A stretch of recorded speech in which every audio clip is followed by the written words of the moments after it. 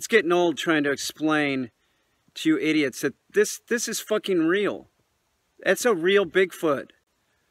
I also have a juvenile. Now, people keep saying, why does the eyeball look like it's made out of paper? Why does it look like it's flat?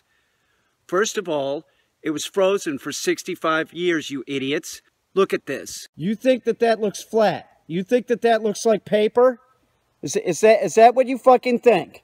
Look at the other eyeball. Okay, so that looks flat too to you. That looks flat. That looks like it's made out of fucking paper.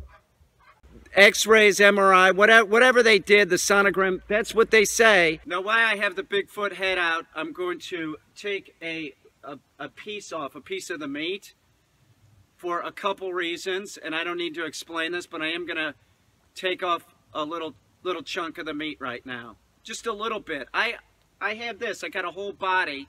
I have another smaller Sasquatch that is complete. It's no big deal. It's just a little sample.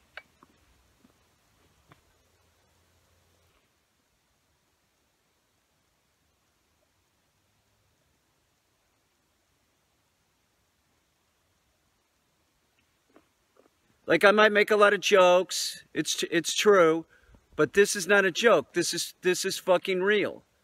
I don't know what the problem is. You know, somebody sees one of my videos and, oh, you lost all credibility. I don't care. It doesn't matter. I have this. I have the scientific proof that this is real. So it really doesn't matter what you say underneath my video.